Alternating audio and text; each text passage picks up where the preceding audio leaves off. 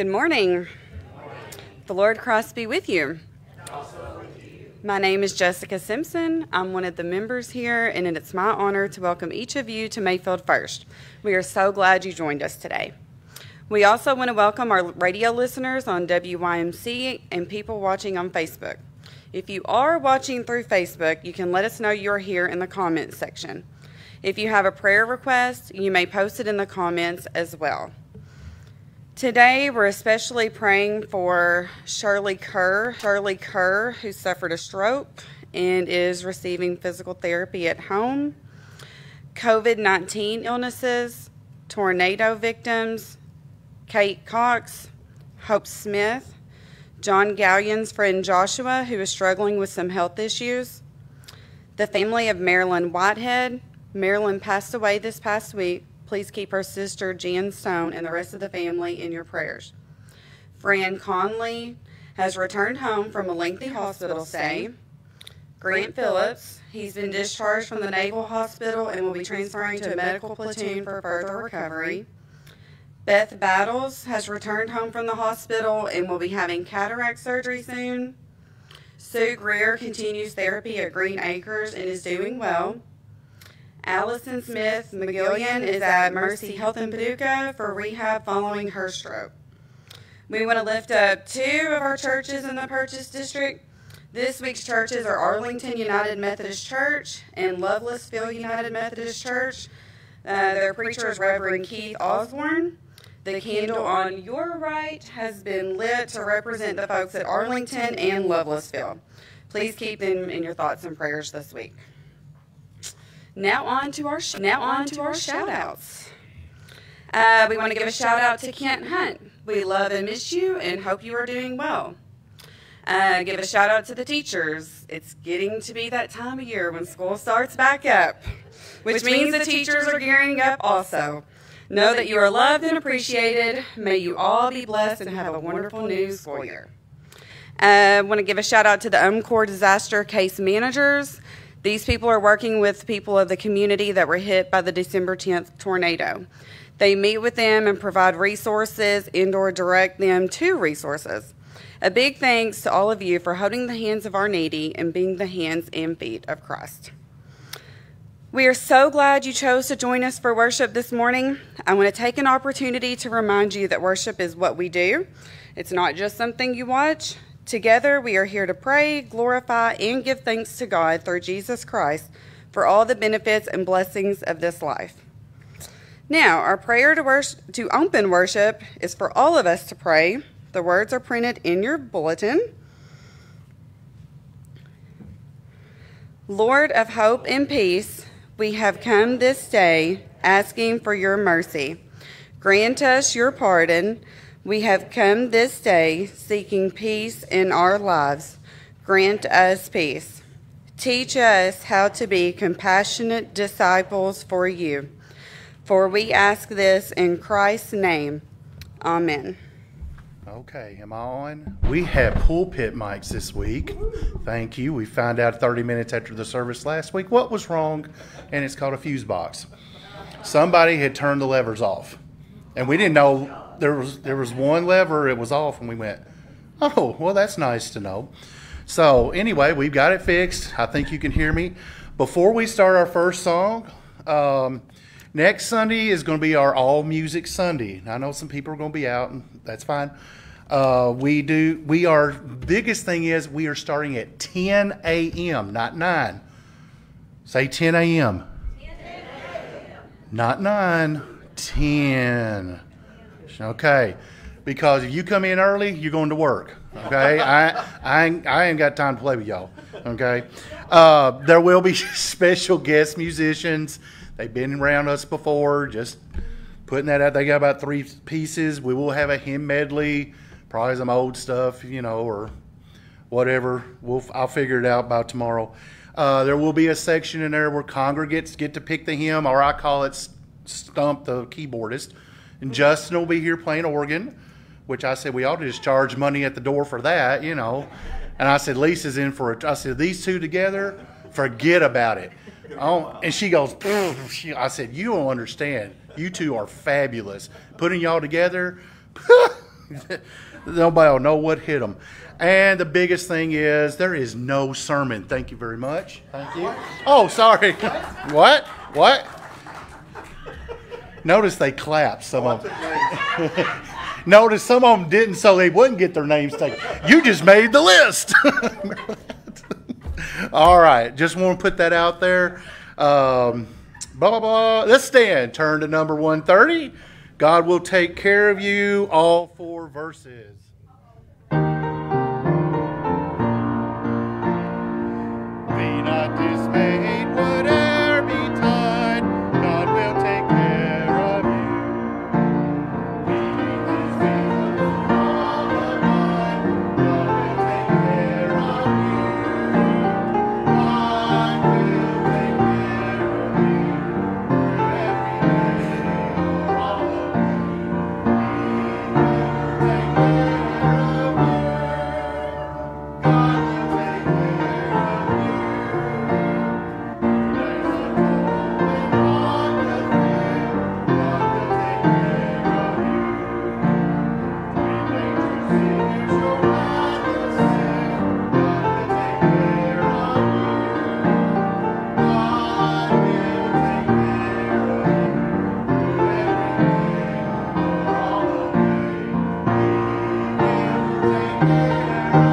you. God will take care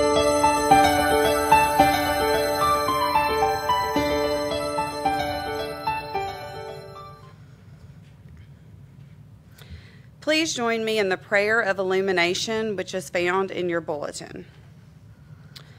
Almighty God, to you all hearts are open, all desires known, and from you no secrets are hidden. Cleanse the thoughts of our hearts by the inspiration of your Holy Spirit, that we may perfectly love you and worthily magnify your holy name. Through Christ our Lord. Amen.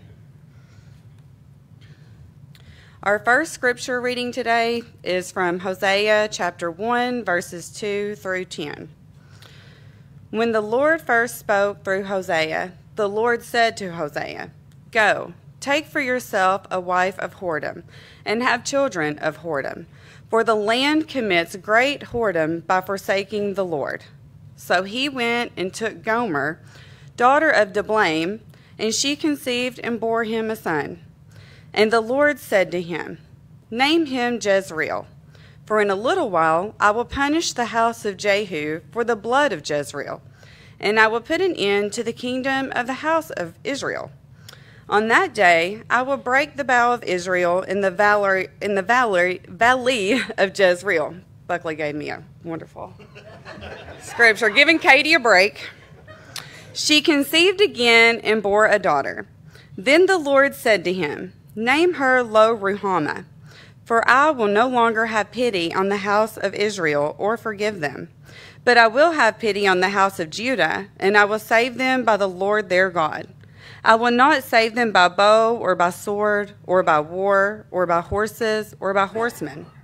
When she had weaned Lo-Ruhamah, she conceived and bore a son. Then the Lord said, "Name him Lo-Ammi, For you are not my people, and I am not your God. Yet the number of the people of Israel shall be like the sand of the sea, which can be neither measured nor numbered. And in the place where it was said to them, you are not my people, it shall be said to them, children of the living God. This is the word of God for the people of God. Thanks be to God.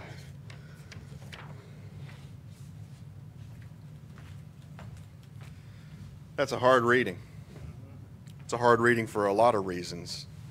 We hear that God wanted his prophet to stand in and marry a prostitute just to make a point.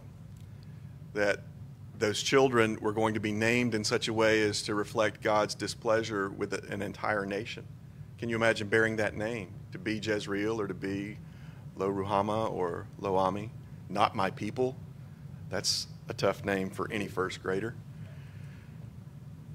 We live in difficult times. We live in these moments where we wonder if we are following after God or not.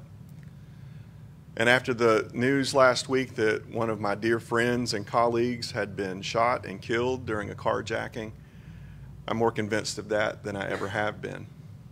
Services for the Reverend Dr. Atura Eason Williams will take place soon. And when we gather, we're going to have to do some difficult work because, honestly, the first response that I had was disbelief, followed very quickly by rage. It's a hard time. It's a difficult thing. And not just because of incidents like that, but because of the fact that sometimes we don't seem to be listening when God talks. And God has to take some very, very distinct measures to get our attention, like calling a prophet to marry into prostitution and to name his children in ways that are appalling to us. It's all about listening for the Holy Spirit. And that brings us to our time of prayer today. A time of brokenness for some of us, a time of anger for some of us, a time of confusion and frustration for some of us. But we know that we serve the living God. We do not serve the God of some ancient mystical religion that we can only read about in our Bibles. We read about God in our Bibles to better understand what we experience, not only today, but every day as we open ourselves to receive the Holy Spirit. So now, more than ever, I invite you to a time of listening, to know that the Holy Spirit seeks to have his voice in your ear, that God's will in your life is something that can be made known to you, not only through the reading of Scripture, but by prayer and listening. Let us pray together.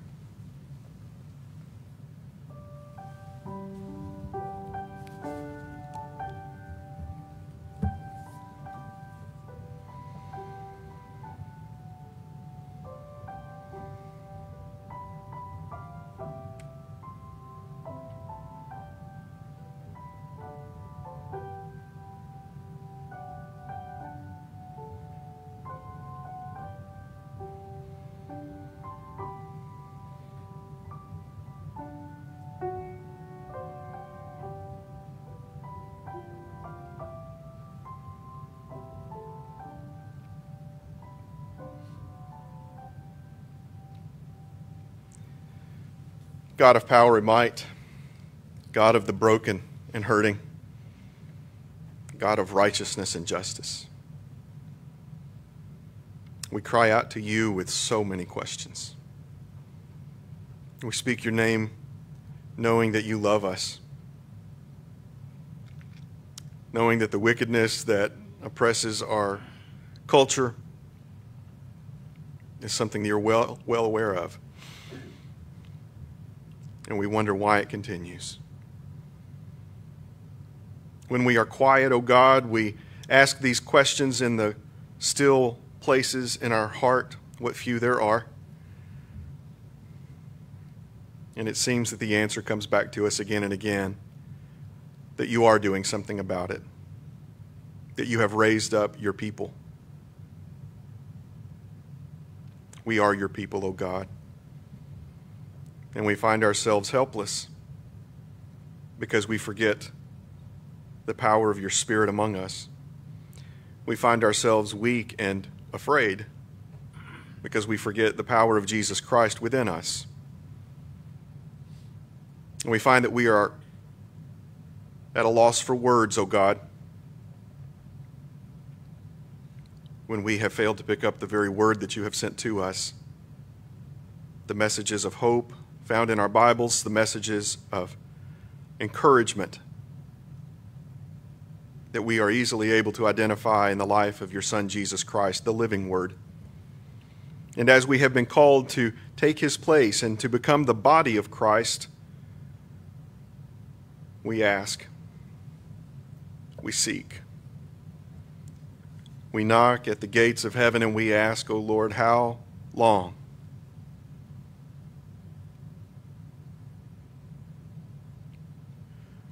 And so in our distress, we cry out to you, recognizing that we are all going through difficulties of some kind or another.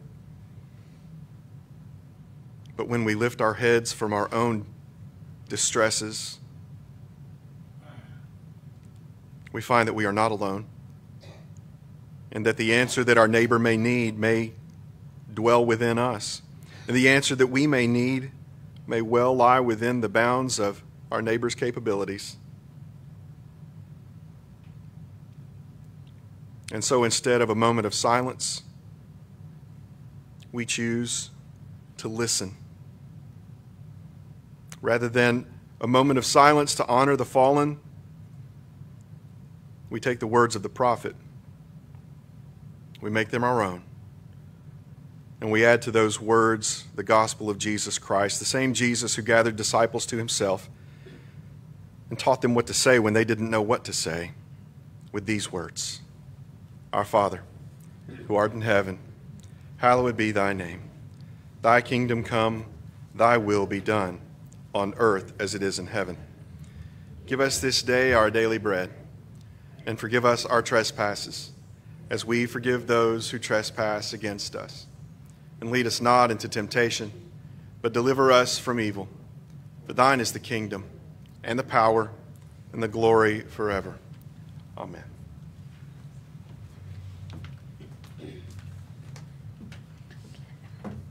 Okay, hello, my name is Caitlin Simpson. Today's Psalter is from Psalm 85 and can be found in the hymnal on page 806, and your part will be in bold. Okay. Lord, you showed favor to your land. You restored the fortunes of Jacob. You forgave the iniquity of your people. You pardoned all their sin. You withdrew all your wrath. You turned from your hot anger. Restore us again, O God of our salvation, and put away your indignation toward us. Will you be angry with us forever? Will you prolong your anger to all generations? Will you not revive us again, that your people may rejoice in you? Show us your steadfast love, O Lord, and grant us your salvation. Let me hear what God will speak, for the Lord will speak peace to his people, to his faithful, to those who turn to the Lord in their hearts. Surely salvation is at hand for those who fear the Lord, that glory may dwell in our land. Steadfast love and faithfulness will meet. Righteousness and peace will kiss each other. Faithfulness will spring up from the ground, and righteousness will look down from the sky.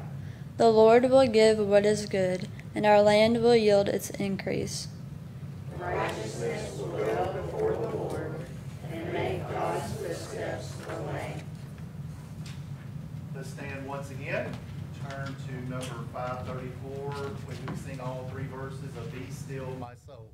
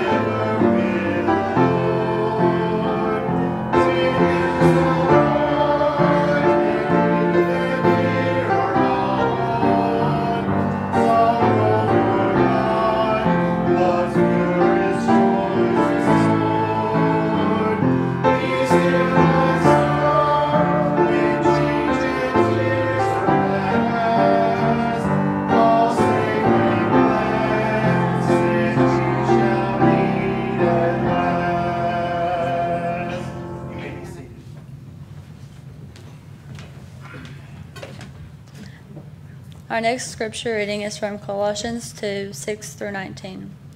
As you therefore have received Christ Jesus the Lord, continue to live your lives in him, rooted and built up in him and established in the faith, just as you were taught, abounding in thanksgiving.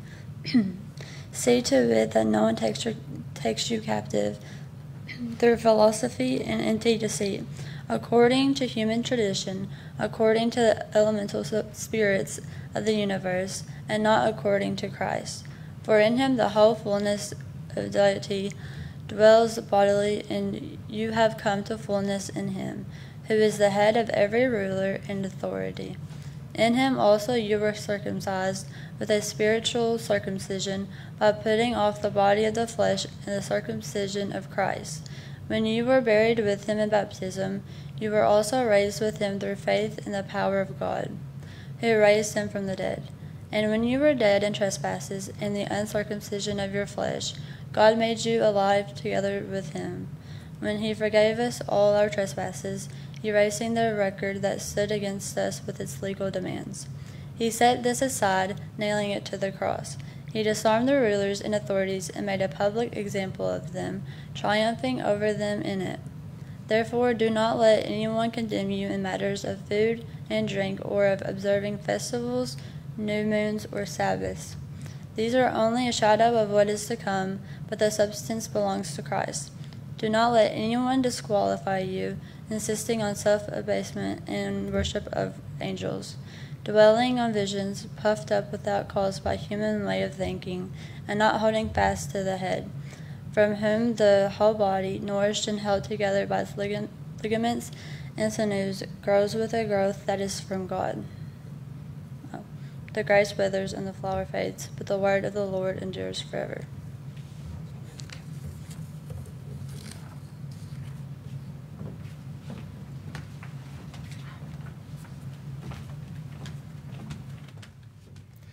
We come now to a time of offertory, time to give back to God that which has come to us from God, a chance for us to recognize the blessings that we have and to share those with the people who need them most, and to ensure the ongoing cause of Jesus Christ and his kingdom, which is now, even now, at hand.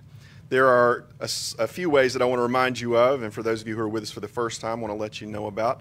In our offertory, the first and best way, if you are here in the building, is to leave your offering in one of the offering boxes at the front or the back of the sanctuary. If you have trouble finding them, just look for the praying hands. And if you still have trouble finding them, let one of us know, and we'll make sure that you are able to locate that here in the sanctuary. You can also go online to mayfieldfirst.com and click on any of the tabs that say Giving. If you have trouble with any of that, you can call us, and we'll be happy to let you know how some of those things work.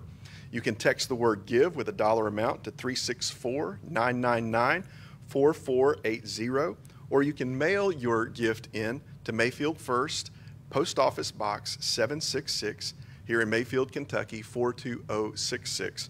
But I want to remind you that at least a portion of every gift that you give to God should be a matter of your time, your talents, your gifts, your service, your presence, those things that we promise in baptism, those things that we promise in daily discipleship.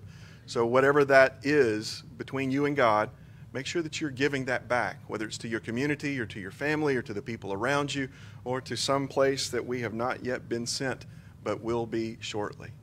I ask you now to stand as we sing the doxology as another way to say thank you to God for all the gifts that we have received.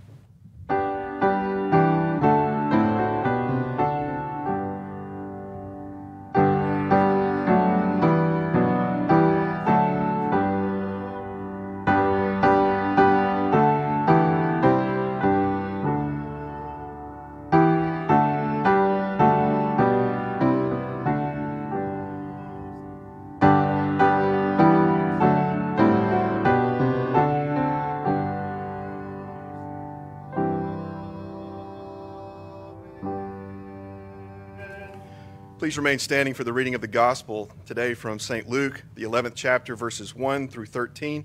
Hear now the word of the Lord. Jesus was praying in a certain place, and after he had finished, one of his disciples said to him, "Lord, teach us to pray, just as John taught his disciples." And he said to them, "When you pray, say, 'Father, hallowed be your name. Your kingdom come. Give us each day our daily bread, and forgive us our sins as we ourselves forgive everyone indebted to us. And do not bring us to the time of trial. He also said to them, suppose one of you has a friend, and you go to him at midnight and say to him, friend, lend me 3 loaves of bread, for a friend of mine has arrived, and I have nothing to set before him. And he answers from within, do not bother me. The door has already been locked, and my children are with me in bed. I cannot get up and give you anything. I tell you, even though he will not get up and give him anything because he is his friend, at least because of his persistence, he will get up and give him whatever he needs. So I say to you, ask, and it will be given you. Search, and you will find. Knock, and the door will be opened for you. For everyone who asks receives, and everyone who searches finds. And for everyone who knocks, the door will be opened. Is there anyone among you who, if your child asks for a fish, will give a snake instead of a fish? Or if the child asks for an egg, will give a scorpion? If you then, who are evil, know how to give good gifts to your children, how much more will the Heavenly Father give the Holy Spirit to those who ask him? This is the word of God for you who are the people of God. Thanks be to God.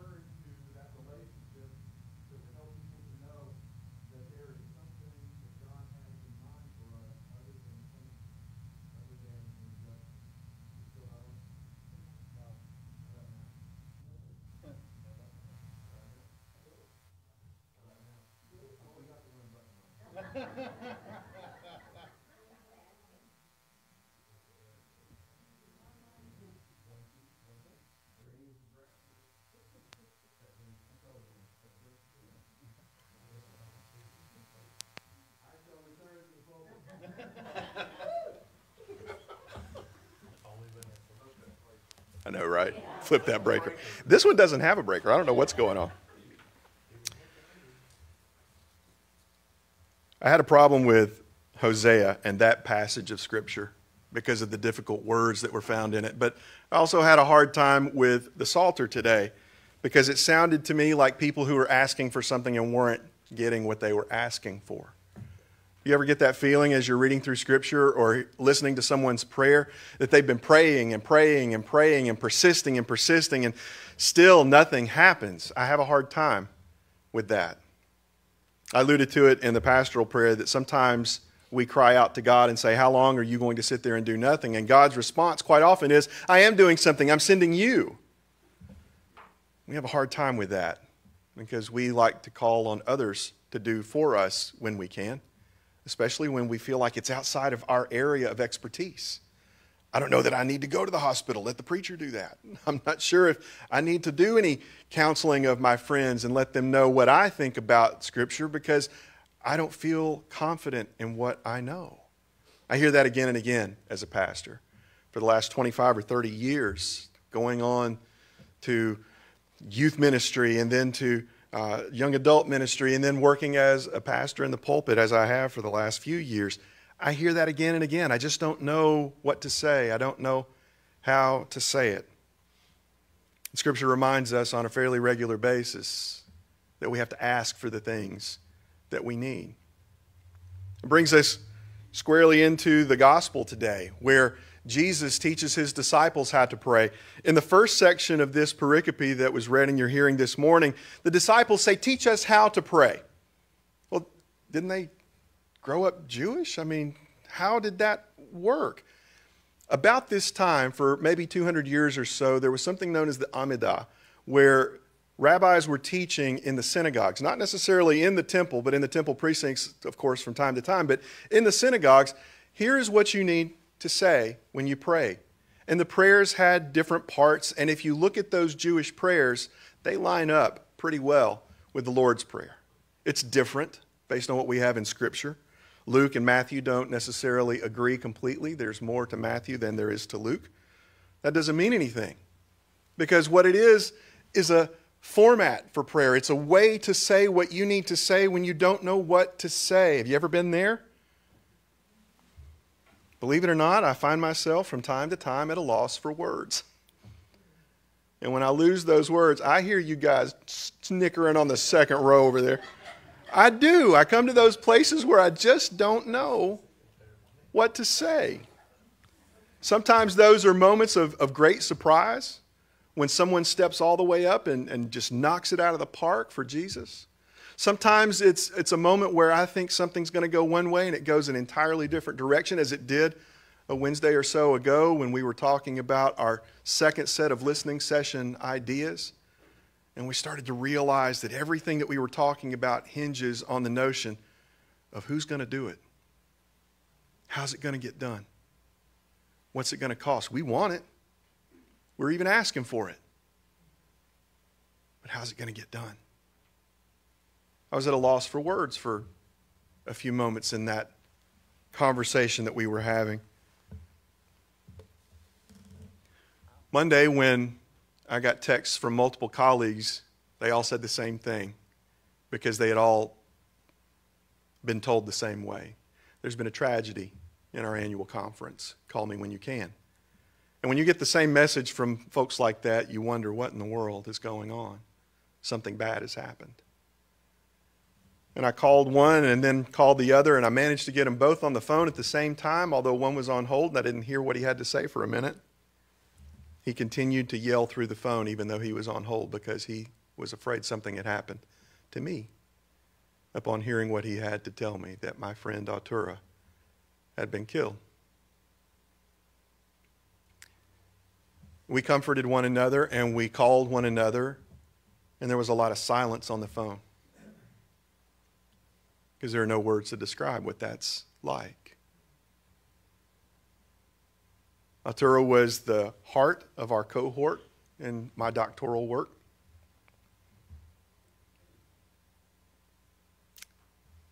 She was a district superintendent. She was a fantastic pastor. She would have given those carjackers anything that they needed. Anything. And I don't know if she misunderstood that he had a gun and was trying to keep him from making a mistake that was going to be on his record forever, or if he just panicked and pulled a trigger. We don't know. We don't know. I don't know that I'm able to know, even if somebody were to tell me. But I've been asking. I've been seeking. I've been knocking on the doors that might lead to answers, and there aren't any. Not yet.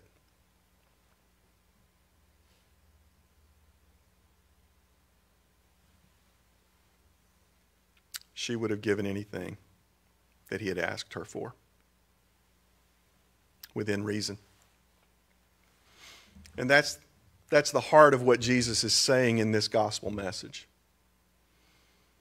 In this last part, in this last phrase in the pericope where Jesus is saying, ask and it will be given to you, seek and you will find it, knock and the door will be opened for you. We have a tendency to want to wait for it to come to us instead of searching for the answer, instead of looking for what it is that God wants us to be doing and who it is that God wants us to be. My grandmother used to tell me that, yes, God does feed the birds of the air, but he doesn't throw the food in the nest. You got to get out there and get after it sometimes.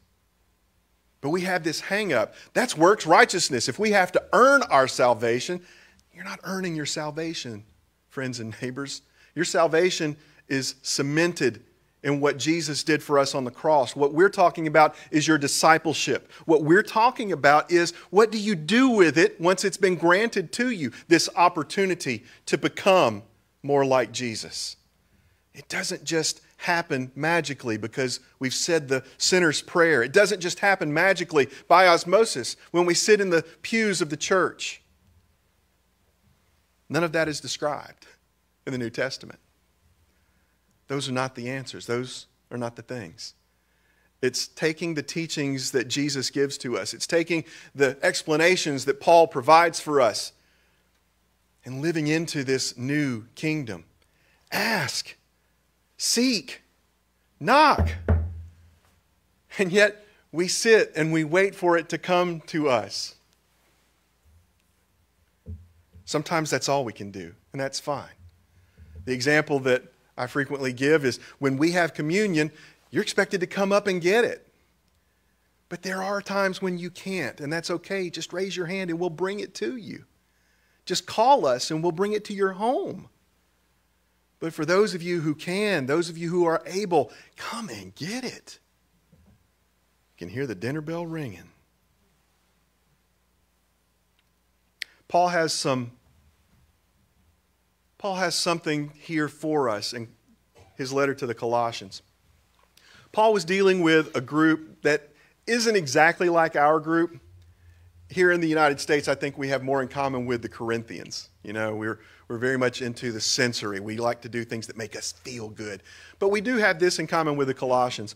The Colossians were taking a little bit from a variety of religions. And pulling all that in together, they were trying to make something for themselves that made them happy. Christianity has done the very same thing.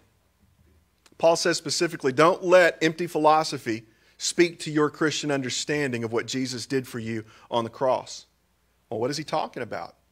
Well, without going into a whole lot of detail, he's talking about the ideas of Plato, that there's a here and a there. There's an earth and a heaven, and there the twain shall meet. There's this idea that we have to do what we need to do to get right with Jesus so that we can escape this nasty old world. That's Plato. That's not Jesus. The reason you know it's not Jesus is because at the end of the book, spoiler alert, the kingdom of heaven comes here.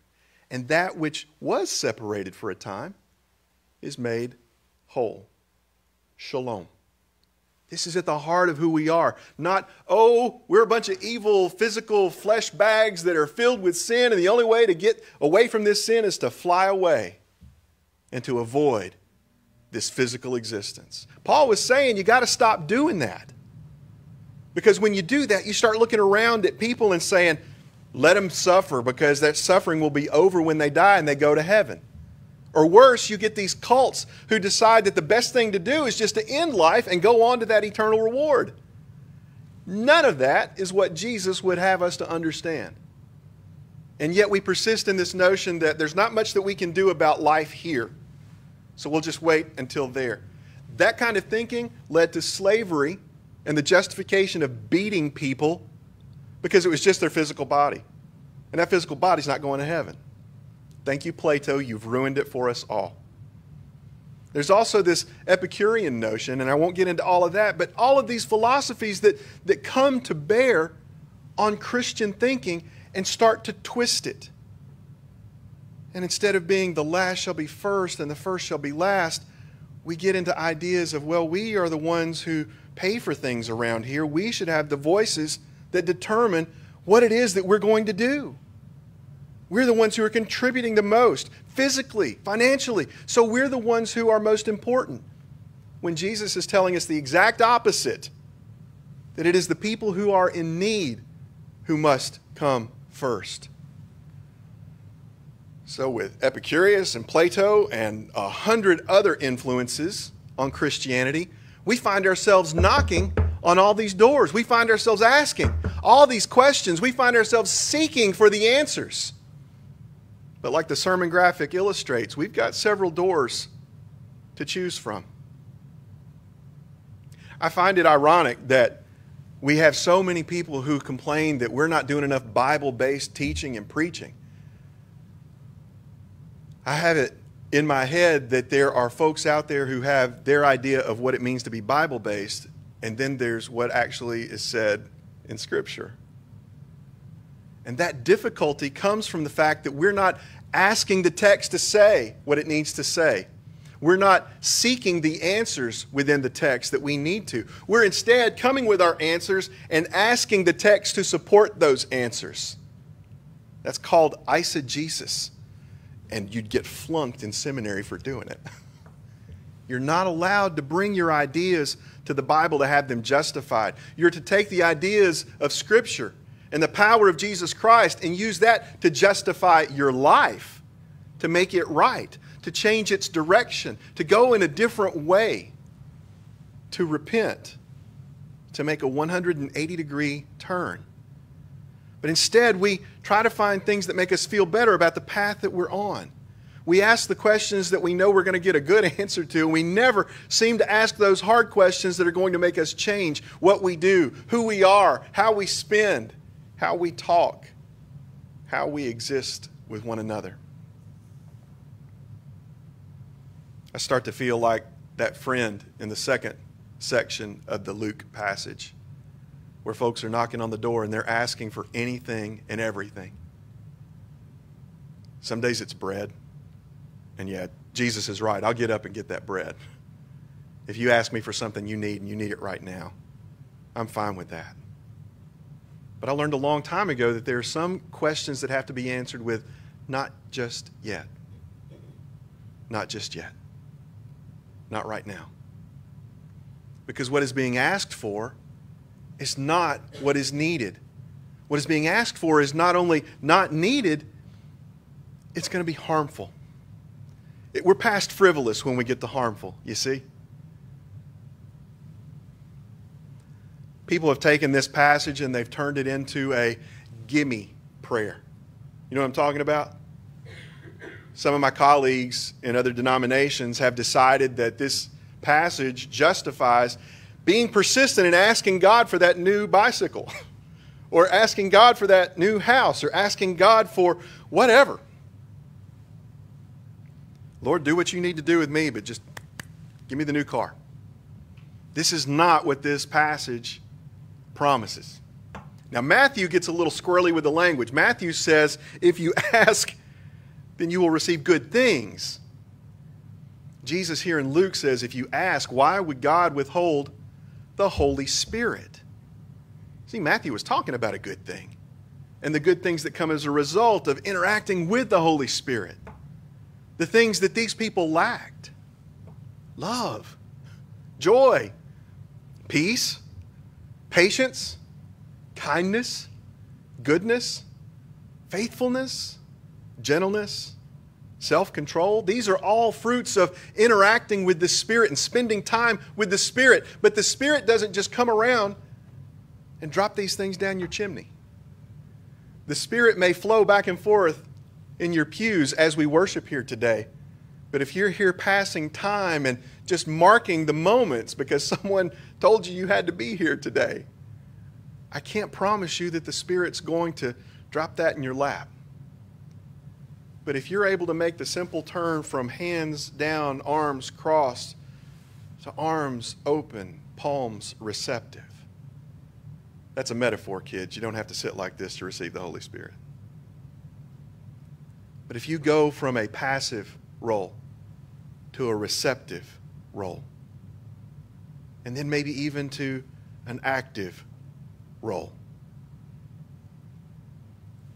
maybe, just maybe, that's when the Spirit says, oh, I see someone who needs something so that they can accomplish something for the sake of the kingdom of Jesus Christ. So I want you to examine yourselves today and figure out what doors you're knocking on. I want you to examine your efforts today and determine if they exist. I want you to ask yourself when the last time you opened Scripture to an unfamiliar passage happened to be. When you studied a book for the sake of studying the book to see what you could wring out of it rather than what you could wrangle from it. Scripture doesn't read itself to us. And even though it's in English, I wish I could tell you that it's plain English. It is not plain English. Because if it were, it would indicate that Jesus probably spoke English with a Midwestern accent. I can tell you on good authority that's not the case.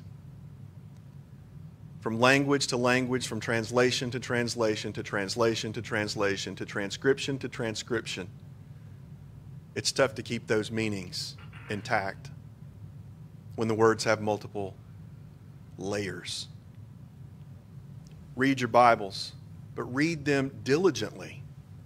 Read them not as if you're opening a fortune cookie, for Pete's sake, but as if you were opening a book to study it, to allow it to change your lives. On Wednesdays when we do Bible study over at the school, and on the Wednesdays that we did Bible study before COVID, I never once pulled punches. Bible study is not intended to be something easy and breezy. It's not intended to be something that people come to and listen and feel better after they've been there for a few minutes. That's not what a Bible study is for. It's to teach you how to read your Bible when you get back home. It's like going to a yoga class. If you go once a week and that's the only time you do yoga, you're not doing yoga. You're going to a class that teaches you how to do yoga.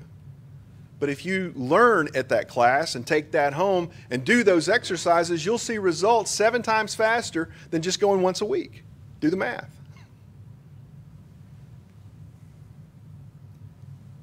We're knocking on the wrong doors way too often in Christianity. But friends, what happens when you open that door where Jesus is waiting? What happens when you open the right door and you hear the hard things and you absorb and integrate those into your life? What happens then is that you come nearer to the kingdom. That's not salvation. That's the full life that God promises once salvation has been achieved, once that wholeness has been made possible, which is everything that Jesus was about. And it's the reason he taught his disciples to pray with one voice. It's the reason we're expected to pray with one voice. But instead, we go off to our corners and we hear the words that come to us from a variety of places in the world. I did the math a long time ago, and I know I'm never going to have more of your attention than the talking heads. I know that the cable news networks have so much more of your life wrapped around their little finger than I ever will. My only hope is that you're taking these words to heart and that you spend as much time in Scripture as you do listening to what they have to say. Or that you're reading or listening to podcasts, for example, from folks who are commenting wisely on what Scripture has to say, instead of listening to talk radio. And hearing all these people trying to wind you up and make you afraid, make you mad, and tell you who the bad guy is and why you ought to hate him, and how if we just band together with the like-minded folks, we can overcome all of this nonsense, because they're stealing our country, they're tearing our nation, they're destroying our church. Boo. Fear doesn't work when you know the one who has hope to give you and can bring you through all of those trials and tribulations. It shouldn't take a prophet marrying a prostitute to get your attention. It shouldn't take an outlandish set of names for children born into prostitution to make us see that God is not excited about some of the things that we are saying and doing. We should not have to raise our voices with the psalmist and ask how long, and yet here we are. We should be paying much more careful attention to the words of Jesus when we learn how to pray, and more specifically to the words of Paul, so that we know that some of the things that we are praying for are straight up nonsense.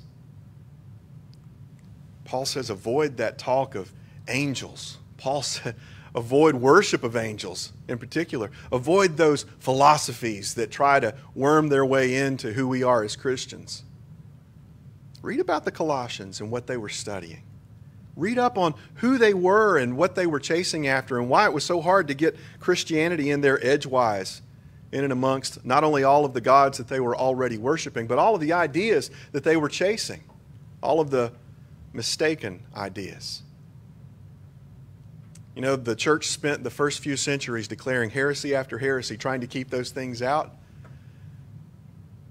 And when I took a class on heresies, someone had the temerity to say, "So how long has this been gone?" And the professor looked right at her and said, "What makes you think they ever left?" Those heresies bring us right back around, not to things that are evil. It's not Satan trying to rip our souls out. It's misguided, well-meaning people trying to make sense of things that they don't understand, with the fear of trusting those who have spent their lives trying to read through some of this material and to understand the cultural contexts that we're pressing in. And without knowing who the Colossians were and fully understanding who we are, guess where the next letter to the Colossians could be addressed? To me, or to you. So when you knock on that door, make sure it's the door you need to knock on. Insert the cute story about the young pastor who went to the hospital and went to visit someone, got the wrong room, prayed with them, and went home thinking he had done his job. Raise your hand if that was you. Yeah. Sometimes you think you're doing great work. You've prayed over a body in a bed, but it was the wrong someone. And the one who was expecting you just continued to wait. Where are you knocking? What are you asking for? And how much closer to your Bible do you need to get to hear the answers that your heart is longing for, but your brain keeps confusing with all these other ideas that are coming in from God knows where? It's hard to let go of some of these ideas because some of these wrong-headed ideas didn't come about in the last 10 years, 20 years, 30 years. They came about in the last 100 years, the last 400 years. And they've been passed down from people that we trusted. And hearing someone say you're knocking on the wrong door about something that your grandmother taught you, believe me, that's never been easy for me. And I dare say it won't be easy for you. But when we look to see who Jesus was and what he said and what he was trying to accomplish, and we try to justify what we're doing in the world today in Christianity, particularly in evangelical Christianity, what are we doing? Where are we heading? Look to the church at Colossae to figure that out. But more importantly, listen to the words of Jesus to figure out the solution. If you're asking, and it has something to do with a physical need, that's fine. If it has to do with a physical want, not so much. Your best bet is to ask God to give you what God knows you need. Luke was kind enough to spell it out for us. If you then who are evil know how to give good gifts to your children, how much more will the Heavenly Father give the Holy Spirit to those who ask him? Let your reading be tempered with the understanding provided by the Holy Spirit, and let the traditions of the church, the ones that are wholesome and pure, let those guide your understanding of what it means to be a Christ follower in this world today.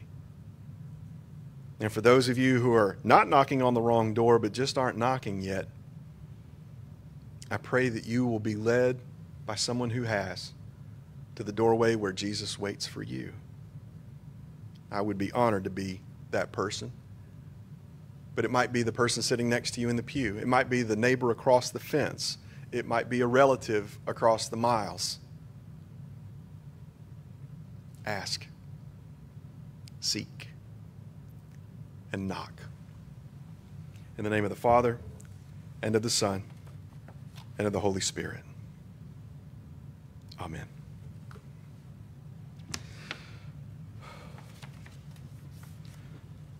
If today's the day that you need to make that commitment, as we sing our closing hymn, it's time for you to meet me at the chancel, or to meet someone at the chancel.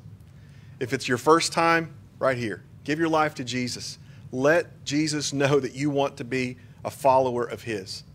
And I'll do everything within my power to give you the tools that you need to inform your life so that you can be His student. That's what disciple means. If you gave your life to Jesus, but you didn't commit yourself to the discipleship that goes with it, and your Bible sits dusty and forgotten, and your faith is sort of falling off around the edges, meet me here. Give the rest of what you held back to God. If you're a part of another congregation, but you're ready to be a part of this one because the Holy Spirit has led you here, or because you think you need to be here, have that conversation with whoever your pastor is now, with whoever your Sunday school teacher is, your classmates, your pew mates from worship. But before you make any rash decisions, make sure you're leaving for the right reasons so that we'll know that you're arriving here for the right reasons. For the rest, I'll leave the chancel rail on that side, your right, my left, for whatever prayers you need to pray that you don't need me as your intercessor, because we have Jesus. If you need to come forward and remember and pray and ask or to seek or to knock, come and do that as we sing our closing hymn.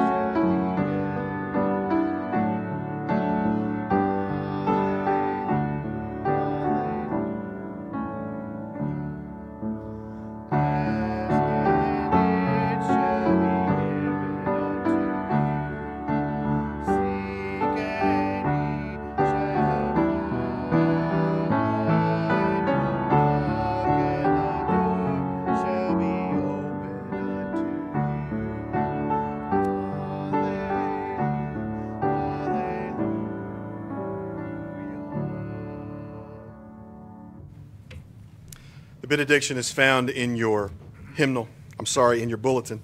For those of you who are watching at home, it's right there on the screen.